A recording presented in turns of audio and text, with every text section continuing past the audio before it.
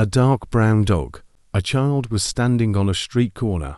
He leaned with one shoulder against a high board fence and swayed the other to and fro, the while kicking carelessly at the gravel. Sunshine beat upon the cobbles, and a lazy summer wind raised yellow dust which trailed in clouds down the avenue. Clattering trucks moved with indistinctness through it. The child stood dreamily gazing. After a time, a little dark brown dog came trotting with an intent air down the sidewalk. A short rope was dragging from his neck. Occasionally, he trod upon the end of it and stumbled. He stopped opposite the child, and the two regarded each other. The dog hesitated for a moment, but presently he made some little advances with his tail. The child put out his hand and called him. In an apologetic manner, the dog came close, and the two had an interchange of friendly parings and waggles. The dog became more enthusiastic with each moment of the interview, until with his gleeful caperings he threatened to overturn the child. Whereupon the child lifted his hand and struck the dog a blow upon the head. This thing seemed to overpower and astonish the little dark brown dog, and wounded him to the heart. He sank down in despair at the child's feet. When the blow was repeated, together with an admonition in childish sentences, he turned over upon his back and held his paws in a peculiar manner. At the same time, with his ears and his eyes he offered a small prayer to the child. He looked so comical on his back, and holding his paws peculiarly, that the child was greatly amused and gave him little taps repeatedly to keep him so. But the little dark brown dog took this chastisement in the most serious way, and no doubt considered that he had committed some grave crime, for he wriggled contritely and showed his repentance in every way that was in his power. He pleaded with the child and petitioned him, and offered more prayers. At last the child grew weary of this amusement and turned toward home. The dog was praying at the time. He lay on his back and turned his eyes upon the retreating form. Presently he struggled to his feet and started after the child. The latter wandered in a perfunctory way toward his home, stopping at times to investigate various matters. During one of these pauses he discovered the little dark brown dog, who was following him with the air of a footpad. The child beat his pursuer with a small stick he had found. The dog lay down and prayed until the child had finished, and resumed his journey. Then he scrambled erect and took up the pursuit again. On the way to his home, the child turned many times and beat the dog, proclaiming with childish gestures that he held him in contempt as an unimportant dog, with no value save for a moment. For being this quality of animal, the dog apologized and eloquently expressed regret, but he continued stealthily to follow the child. His manner grew so very guilty that he slunk like an assassin. When the child reached his doorstep, the dog was industriously ambling a few yards in the rear. He became so agitated with shame when he again confronted the child that he forgot the dragging rope. He tripped upon it and fell forward. The child sat down on the step, and the two had another interview. During it the dog greatly exerted himself to please the child. He performed a few gambols with such abandon that the child suddenly saw him to be a valuable thing. He made a swift, avaricious charge and seized the rope. He dragged his captive into a hall and up many long stairways in a dark tenement. The dog made willing efforts, but he could not hobble very skillfully up the stairs because he was very small and soft, and at last the pace of the engrossed child grew so energetic that the dog became panic-stricken. In his mind he was being dragged toward a grim unknown. His eyes grew wild with the terror of it. He began to wiggle his head frantically and to brace his legs. The child redoubled his exertions. They had a battle on the stairs. The child was victorious because he was completely absorbed in his purpose, and because the dog was very small. He dragged his acquirements to the door of his home, and finally with triumph across the threshold. No one was in. The child sat down on the floor and made overtures to the dog. These the dog instantly accepted. He beamed with affection upon his new friend. In a short time they were firm and abiding comrades. When the child's family appeared, they made a great row. The dog was examined and commented upon and called names. Scorn was levelled at him from all eyes. so that he became much embarrassed and drooped like a scorched plant. But the child went sturdily to the center of the floor and, at the top of his voice, championed the dog. It happened that he was roaring protestations, with his arms clasped about the dog's neck, when the father of the family came in from work. The parent demanded to know what the blazes they were making the kid howl for. It was explained in many words that the infernal kid wanted to introduce a disreputable dog into the family. A family council was held. On this depended the dog's fate, but he in no way heeded, being busily engaged in chewing the end of the child's dress. The affair was quickly ended. The father of the family, it appears, was in a particularly savage temper that evening, and when he perceived that it would amaze and anger everybody if such a dog were allowed to remain, he decided that it should be so. The child, crying softly, took his friend off to a retired part of the room to hobnob with him, while the father quelled a fierce rebellion of his wife. So it came to pass that the dog was a member of the household. He and the child were associated together at all times, save when the child slept. The child became a guardian and a friend.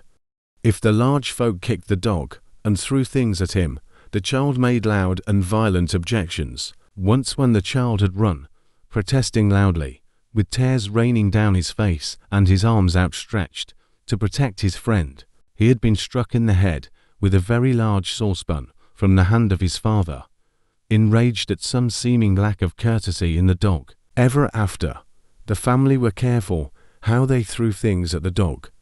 Moreover, the latter grew very skillful in avoiding missiles and feet. In a small room containing a stove, a table, a bureau and some chairs, he would display strategic ability of a high order, dodging, feinting and scuttling about among the furniture. He could force 3 or 4 people armed with brooms, sticks and handfuls of coal to use all their ingenuity to get in a blow.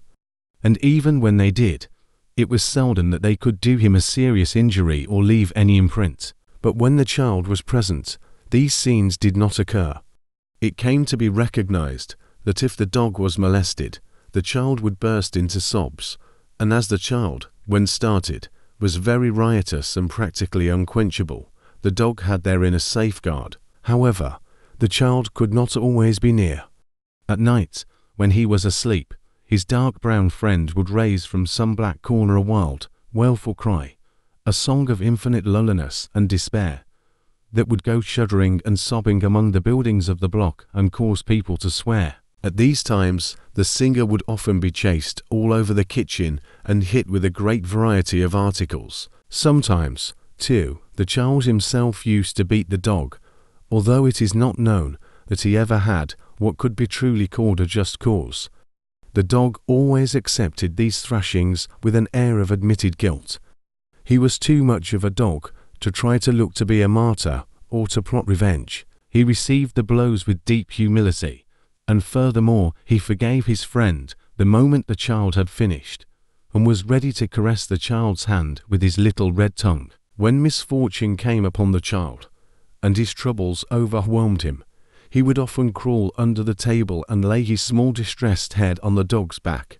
The dog was ever sympathetic. It is not to be supposed that at such times he took occasion to refer to the unjust beatings his friend, when provoked, had administered to him. He did not achieve any notable degree of intimacy with the other members of the family.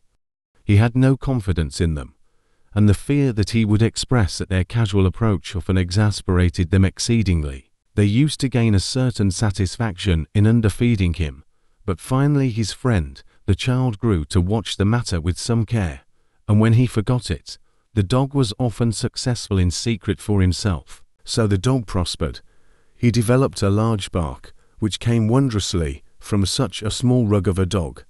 He ceased to howl persistently at night. Sometimes, indeed, in his sleep, he would utter little yells, as from pain, but that occurred, no doubt, when in his dreams he encountered huge flaming dogs who threatened him direfully. His devotion to the child grew until it was a sublime thing. He wagged at his approach. He sank down in despair at his departure. He could detect the sound of the child's step among all the noises of the neighborhood. It was like a calling voice to him. The scene of their companionship was a kingdom governed by this terrible potentate, the child. But neither criticism nor rebellion ever lived for an instant in the heart of the one subject. Down in the mystic, hidden fields of his little dog soul bloomed flowers of love, and fidelity, and perfect faith. The child was in the habit of going on many expeditions to observe strange things in the vicinity. On these occasions his friend usually jogged aimfully along behind. Perhaps, though, he went ahead. This necessitated his turning around every quarter minute to make sure the child was coming. He was filled with a large idea of the importance of these journeys.